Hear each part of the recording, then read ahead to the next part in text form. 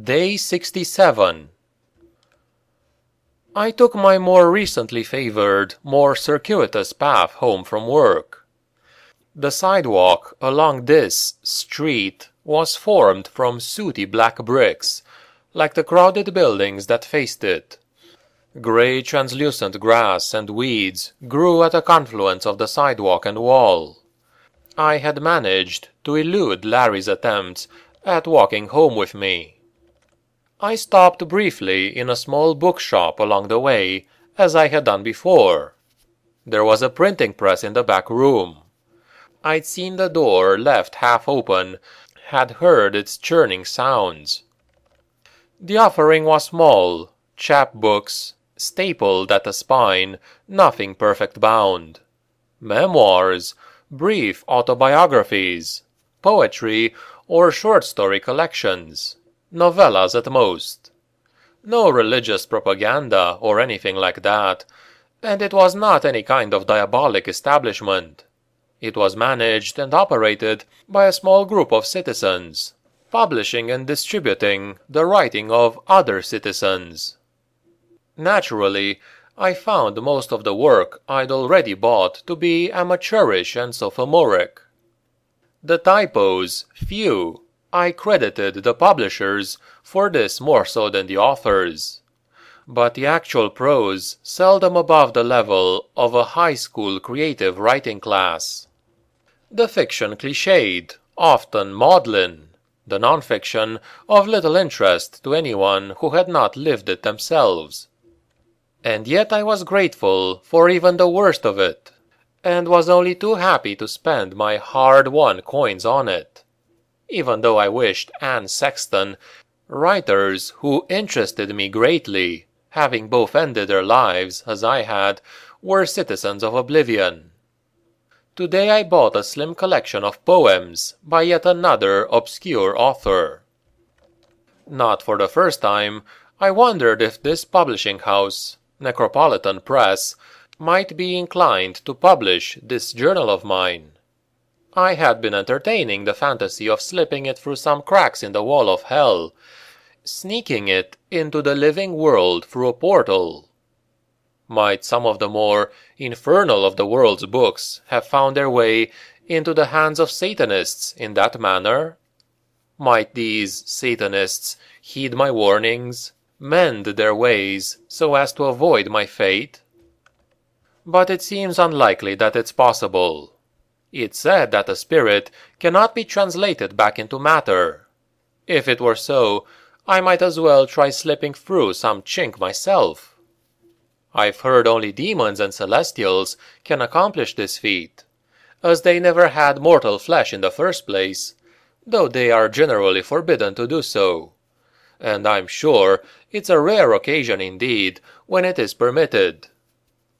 But being a writer, I yearn for readers.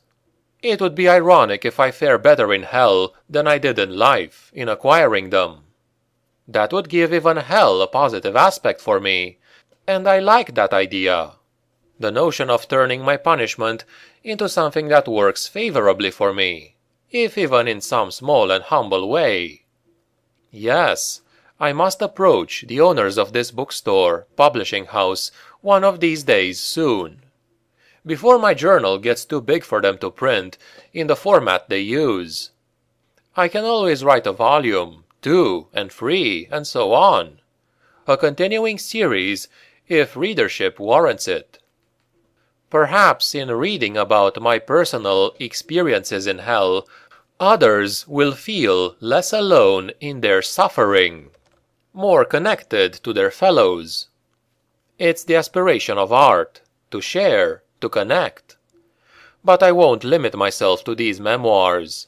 I will also write of the world we left behind. I'll write escapism, because art serves that less lofty but just as valuable purpose as well. My own poetry and short story collections. Yes, this gives me something to look forward to. I won't say something to live for. There were narrow alleys between some of these black brick row houses, which had a kind of colonial look, and which I assumed to be the oldest of Oblivion's structures. As I began to pass one alley that had a black iron gate blocking its end, a voice emerged from its shadowy throat. "In here! Hurry!" I stopped, looked, and saw a white apparition near the back of the alley.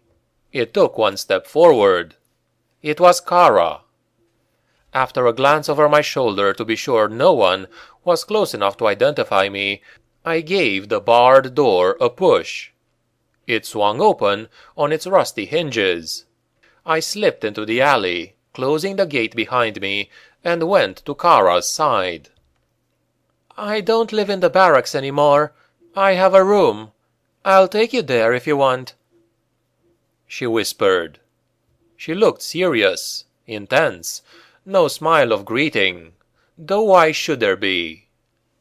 Then again, why should she be here at all? She had obviously done reconnaissance on my recent path home from work. "Yes," I answered. Then I asked, "Are you being hunted by your own kind?" "Some of them, not others.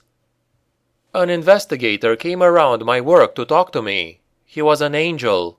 She looked even more grave, but said, "Wait until we get to my place. Then you can tell me all about it." I nodded and followed her out of the other end of the alley. It fed into a larger alley, heaped with broken furniture and half-stripped, unidentifiable machinery, with sentinel trash cans presiding over the detritus. Then we plunged into another narrow alley, emerging onto a street unevenly paved in flagstones, and almost as narrow as an alley itself. This went on for a while, and I soon lost my orientation. We were in an obscure warren of streets I had never explored before. We were seen by various pedestrians, but they lowered their eyes in fear of Kara. Fortunately, we encountered no demons, who were in minority in Oblivion in any case. I could see more clearly now that her hair was not braided as she characteristically wore it, hung freely down her neck, as it had the first time I'd met her. She wore her sword. I wished I had my guns on me, but they were hidden back in my flat. As I had been doing lately, I had propped this book against my window, so Liar could at least have a view of the street, if not the skyline, blocked as it was by the vast machine building, to pass his intolerable hours. I hoped he wouldn't be worrying about where I was. "Act like my prisoner," Kara hissed, as we emerged onto a broader street. She drew her sword and held it in one fist, her other hand gripping my wrist, and she almost literally dragged me stumbling along. People were really afraid to glance at her now that she looked like she meant business, though I imagined that they felt sympathy for me. We climbed a stone stairway wedged between two close tenement houses and emerged on an upper level of street. Ascending behind Kara, I couldn't keep my eyes off her buttocks as they pumped, her strong legs, the wings folded against her back. I wondered if the wings had sensation. How would it feel for her if I touched them? My furtive lust left me feeling guilty, especially knowing how my fellow humans had suffered at this creature's hands. It was like lusting after a Nazi. But it seemed impossible for me not to stare at her incandescent white flesh. There was a bridge ahead, which people were walking across, though mainly it was just another available surface for building, covered in houses, and reminding me of photos I'd seen of Florence's Ponte Vecchio. We would be passing underneath it, through one of the shadowed arches of its stone base. Once we were underneath the bridge, however, Kara slipped a key out of a small pouch affixed to her scabbard's belt. She unlocked a rust-scabbed metal door, set into the bridge's broad leg, and led me into the small apartment she had rented or acquired. It was larger than my own flat, actually, but without even a single window. The walls and ceiling were entirely sheeted in copper, stained green with verdigris, especially on the ceiling, where the bare pipes that crossed it sweated moisture. There, a mineral encrustation had accumulated to the point that it swallowed the pipes in spots, and miniature stalactites had formed here and there. Gas jets hissed on several walls. There were also banks of levers set into one wall, leading me to think this was originally meant as a utility area of some kind. Kara threw a heavy bolt to secure the iron door, then turned to face me. "When you first set me free," she husked, "I thought it might be because you were afraid not to. I thought maybe you were just a brown nose and a coward." "I did it out of compassion," I protested. She held up her hand. "But when you stood up to those fucking swine in blue, I realized you were stronger than I thought. Listen, there's this detective of some kind who came to my job."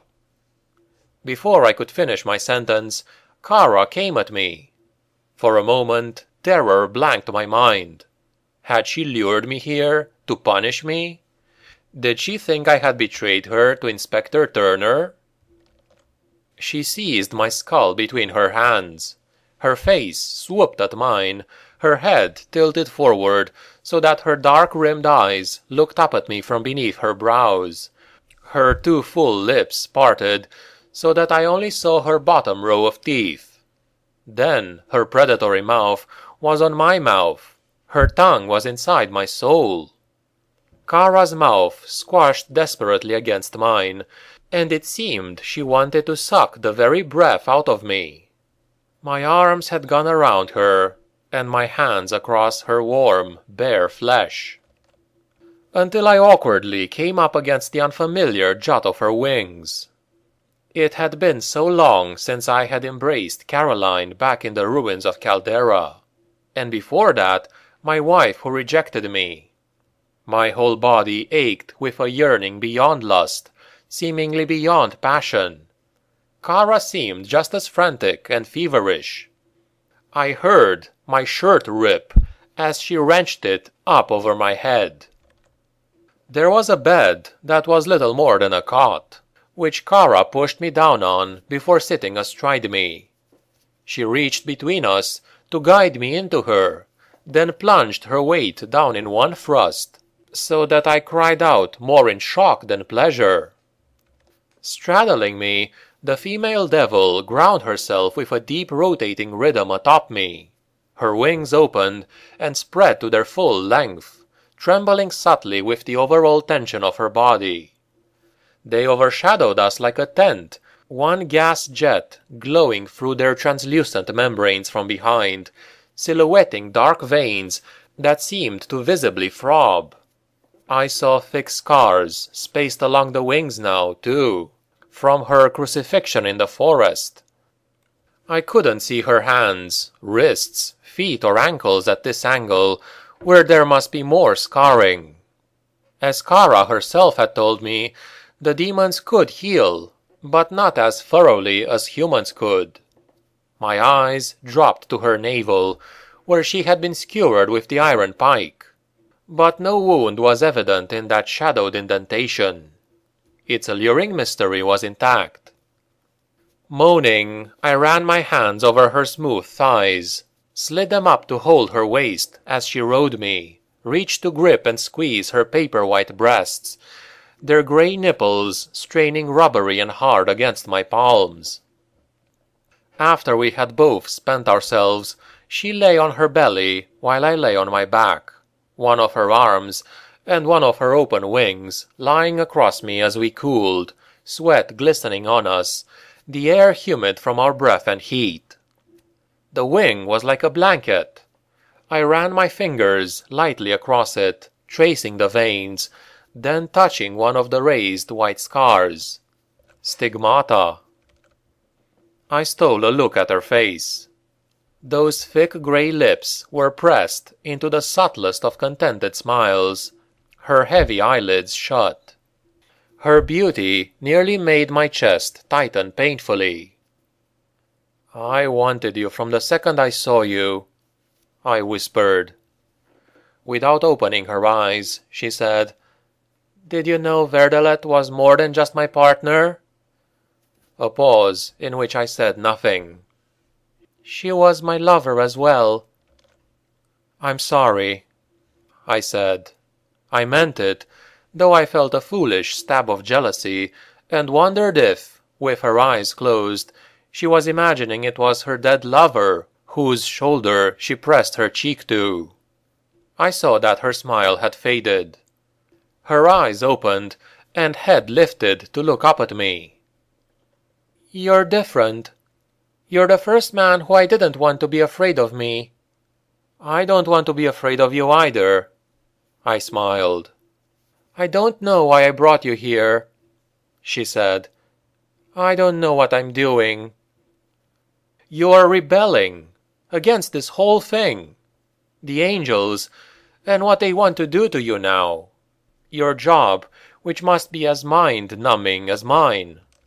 The lack of freedom you suffer as much as I do." "I am bored," she confessed, her gaze moving to the far wall. "Do you know we demons try to think up different ways of torturing humans just to stave off the boredom?" I wanted to joke how awful that must be, and how it made my heart bleed for the demons, but I was in fact still afraid of her. I let her go on. "We're punished like you are, just like you said. We have no freedom. We're born to a hive, like ants. Nothing in the universe is promised justice, but my heart still cries out for this non-existent justice, like yours does. The Father's sense of justice is as alien to me as it is to you. When you don't analyze it, you can accept it, but when you make the mistake of scrutinizing it, then nothing makes sense anymore. At least you had a chance at heaven. My kind are born as adults, our destinies preordained. There is no Satan, no Lucifer, but I wish there was, my own deity to look after his own kind." "Are you here now with me because you're bored? Because this is something new and exciting for you? Or is it because you were touched by the mercy I showed you?" "Both," she answered without hesitation. But I hesitated before I said, "I am truly sorry about there.It. If you hadn't fought to protect me, she might still be alive." "I've thought about that. But it isn't your fault. I don't hold it against you." "That's very Christian of you." Scorching eyes flicked up to mine. "Don't make light of my compassion. It isn't something to be taken for granted." "I don't," I assured her. "But I trust in it. I know you have integrity and loyalty. So that's why I don't understand how you can hurt human beings." "It's my job. I was born to it. I told you. An ant doesn't go to school. I was born as I am now. It's my very nature. The fact that I'm acting against that nature now shows what a freak I've become. How years of sameness have warped my thoughts and made me an aberration. I almost wish I could go back to the way I was." "Please don't," I whispered, stroking the smooth round ball of her shoulder. "Don't even say it." "Your friend from the forest," she began. "Caroline?" "I didn't catch up with her. I'm not sure if she made it to oblivion or not." "But if you had found her, you'd have punished her. Because she wanted me to kill you." "I didn't catch her," Kara snapped. "That's all I wanted to tell you. You must have been wondering." "She wasn't my girlfriend. We had sex once. out of loneliness." She sighed, calming her temper. "Tell me about this man who came to see you," she said. "Tell me everything." So I related Turner's visit.